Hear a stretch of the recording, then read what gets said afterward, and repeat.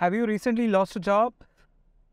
You are getting worried about what should be your next step be because what's happening in the tech industry?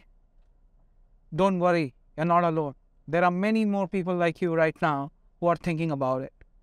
And if you hang on to this video, I will let you know what you should be thinking of as you move along the journey of finding a new career or a new opportunity, and how to work through these troubled times which we are coming across. And the world is talking about recession, world is talking about tough times, specifically within the technology industry. So be there and hold on to this entire video, and I'll ensure that I'll share some tips and tricks which can help you in your journey as you find the new path.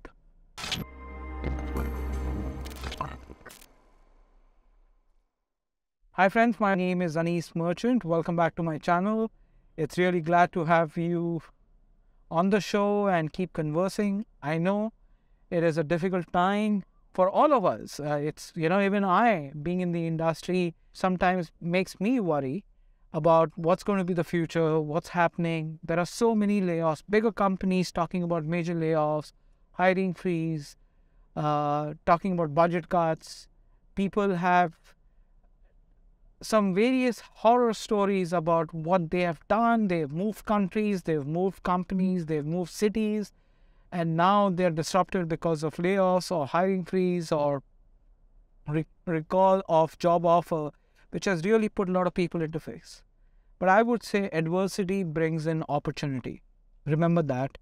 And for that, you should ensure that instead of feeling dejected and looking at this entire phase and area of what can really hamper you or really bring you down, think about what can you do to make it better and bigger. If it was 2008, which I've been through, or if it is 2002, 2001, it's very different than what it is. Today, many of us have variety of opportunities and variety of ways where we can earn a sustainable living, and you should start thinking about it. So here are certain tips for you to really start evaluating your next move or the thoughts which you really want to now start focusing on.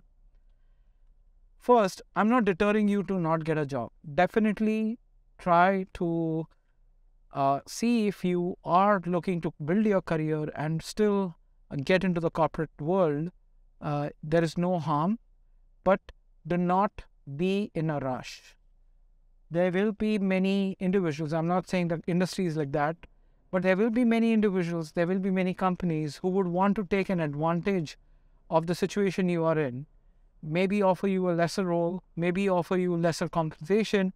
Do not do that. Do not take that step, because that can really hurt your career in the long run. And I can tell you from personally, I've done that way back many years, 20, 25 years ago, when I was in the same situation as you are today, and it has really impacted my career trajectory. If you have to ask me, that's one of the things which I would love to change about myself, because in the need of the hour, in a sense of desperation, I took certain steps in my career which led me to where it was. Do I repent about it? Definitely not, because I did learn from that scenarios, I did learn from that situation. But that's one thing which I would highly recommend. Definitely evaluate more. It's not just the compensation and the role, but you do have time now to think about the industry, the job, the kind of company you want to get into, the kind of culture you want to align to. And you have that time, use that time, do your enough research, talk to people, talk to employees of those prospective companies, and see what opportunities, what stabilities, how is the company strategy, where are they headed, and does that align to your aspirations, your roles, and that will really help you build your career and your next move better. So that's the first step. The second, if you haven't till date learned about it, we cannot rely on one source of income. We need to start thinking about multiple sources of income.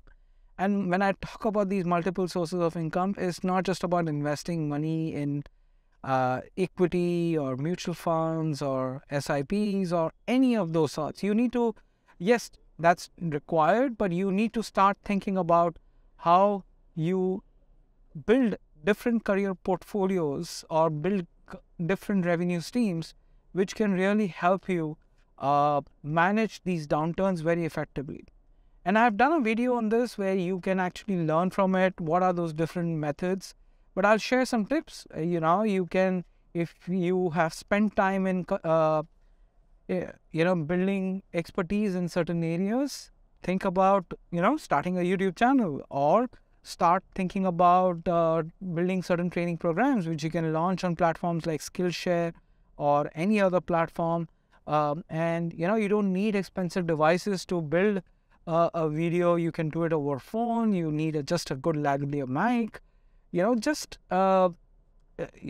you're thinking about what kind of devices you can get started, I'll leave a link in the description to some of the products I use, and hopefully those can really help.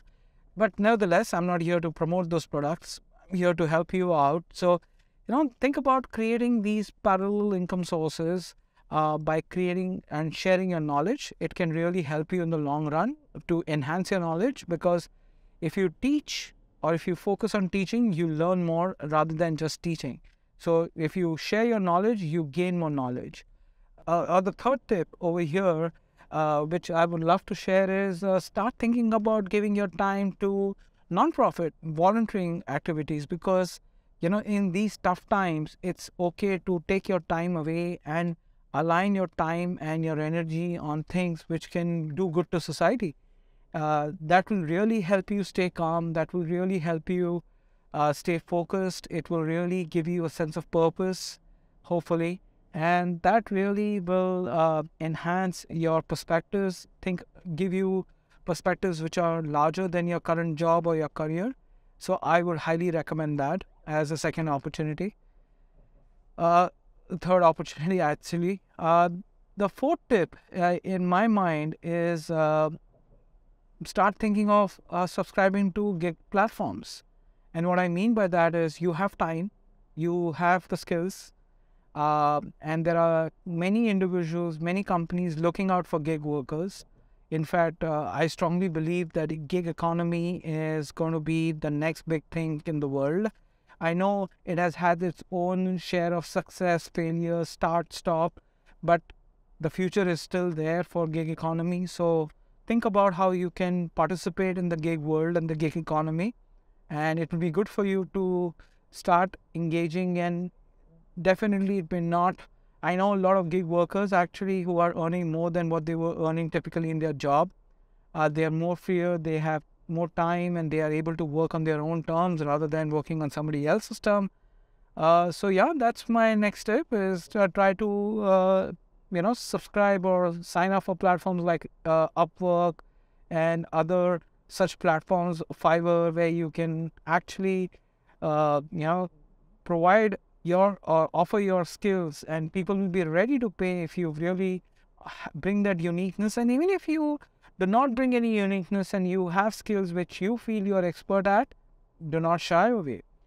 Some people who are creative folks, specifically who are artists, who know how to write, who know how to create image, there is jobs for them as well. So that's the other piece which I would recommend as a tip for you to think about. The next tip, it's more common in the US and a little bit more common in the western part of the world, but not so much in India and other eastern part of the world, is flipping. And when I talk about flipping, it can be flipping basic stuff like flipping a car. Flipping a car is not basic, but flipping basic furniture, or flipping a chair, or anything which you feel people are ready to give it out at a very nominal cost, but you feel that cost or that potential value for that particular product may be higher in the market. That's a great, you don't need heavy investments if you're really thinking to start small. So flipping is a great business if done right. You have to learn how to do flipping right, and ensure that you don't over invest and create an inventory or create a business which is not profitable. So flipping is an amazing form of earning income, not just during this downturn, but actually in the long term as well. So that's something which I would highly recommend. And last but not the least, similar line on flipping, again, think about areas where you can take up part-time jobs. I started my career at McDonald's, and there was no shame in talking about that. In fact, I always say that that was my best time. It was my MBA of sorts for 3 years when I worked at McDonald's. So I would highly recommend you to think about, jobs which may not be natural to you, or you may not apply because you may think, hey, it's below my pay grade, it's not the career which I chose. But there is no shame today. Hospitality as an industry really is struggling to get people. While there are certain industries who are struggling to retain people, there are other industries who are struggling to get people. So think about your time. What is the value of your time? And see if that job, and whatever that job is able to pay according to what you feel your value of time is. So go for it. Every job has a certain level of respect, and you should look at it with a sense of respect and with a certain set of expectations. So go for it. I would wish you luck. And if you want to discuss this further, need some guidance on career, how can you build a portfolio of your career, please do reach out to me on an email or on my Instagram, or leave a comment. I'm happy to connect and discuss this further one-on-one with you. And I look forward to engaging and sharing my content on a weekly basis. You please take care, stay safe, and be blessed. And hopefully all of us go through this tough time together and come out in a positive and a successful way in the other end.